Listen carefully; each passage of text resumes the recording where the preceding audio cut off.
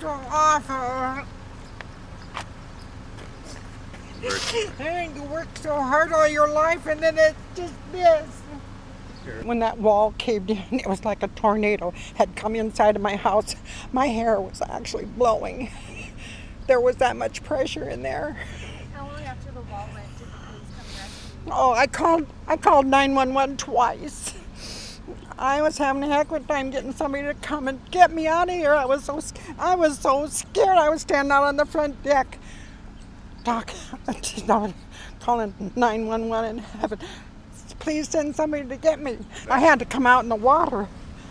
The police officer was standing on the roof of the garage, and another one was coming down around the backyard to come up to my back deck, so I could get out of the house, and he could. The water was so cold. Oh my God! I didn't know if I was gonna. I thought I was gonna pass out. I just can't believe it happened. I'm so sorry. See what you do. Thank you. You know, we just came from the Emergency Management Operations Center, and they're all working so hard so we can help families like yours that have been impacted. I can't believe my home is gone. I just can't believe